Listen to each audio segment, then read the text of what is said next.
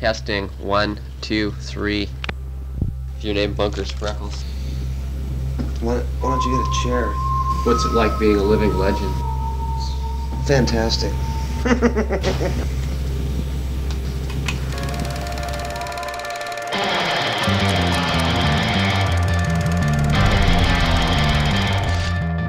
Who's the freak? The freak surfed really well. He wanted to make an everlasting mark. Way before its time. The most fun guy. You react to being called the most decadent person in surfing. His reputation was totally outrageous. He was just an international jet set surfer, like something that nobody else was. He was sort of a rock star, sort of a surfer. He was a hybrid.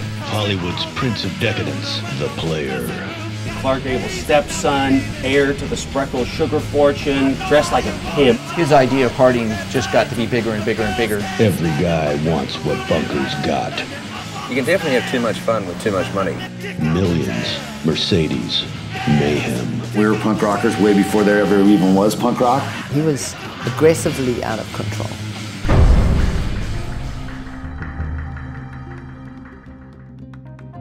He was a dangerous man, mainly dangerous to himself.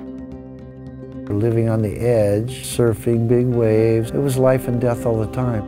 He just took a left-hand turn from there on in. A lot of people don't understand what Bunker did.